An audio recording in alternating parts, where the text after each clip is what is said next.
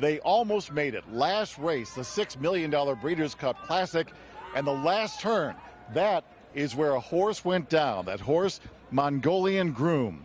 All we know is his left hind leg was injured. We do not know the severity. People were concerned coming into Breeders' Cup weekend that something might happen. I love the Breeders' Cup.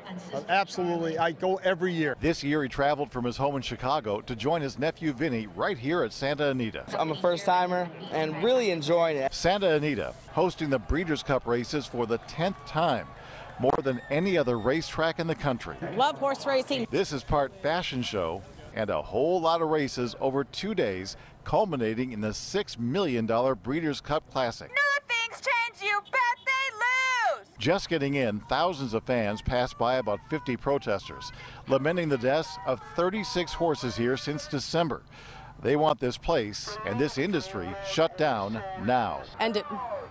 The sport needs to end, and I use that term loosely. This is not a sport, it's a violent enterprise. Those who care for the horses, veterinarians and trainers, and those who care for the track insist they have stronger protocols in place than ever before in an effort to protect the well-being of the horses that race here. I believe they're doing everything they possibly can, and that it's just a fact of nature that there's going to be a percentage of animals that get hurt. In what other sport are we celebrating when athletes are not being killed on the field? This is the biggest race day in the fall every year, the biggest stage, national TV.